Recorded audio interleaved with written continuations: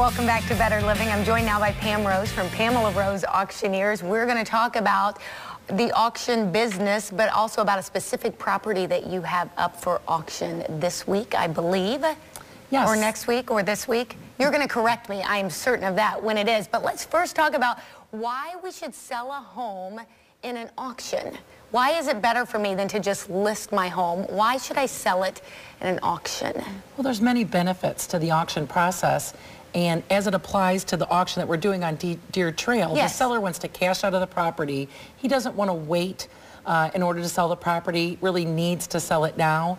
So with an auction, he can find out the max that the market's willing to pay.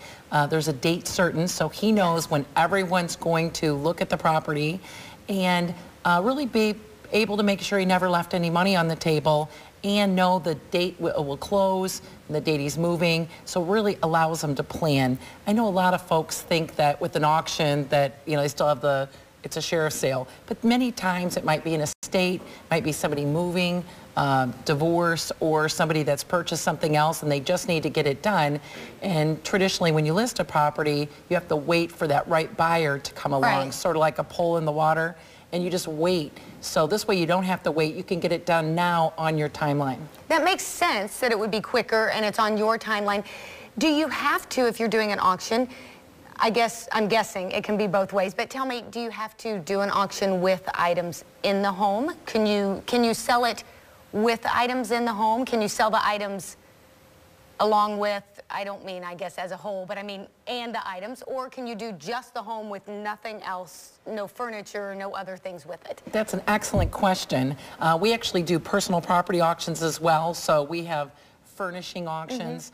We can do them the same day that we sell the real estate. I think there's benefits to having items in the home, if you, like this home in particular, because you're going to stage it. We're not selling the personal property items. But sometimes we have a cottage that we just signed up in Michigan, and the seller said, just go ahead and sell everything that's in it. So every auction's different, and as it relates to personal property, I think if it's a benefit to staging, I think it makes a lot of sense, and you have the opportunity to sell those items to the buyer, even if the seller wants to do that directly. That makes a lot of sense. Let's talk about the auction that you have coming up. It's this week, yes? It is. It's this Thursday. It's on Deer Trail Drive. We've got a picture of that home for sale. It's a beautiful home, and I love that I can see green grass and there's no snow on it. So tell me about this home. Beautiful home, built in 2007, but when you walk in, it's like new.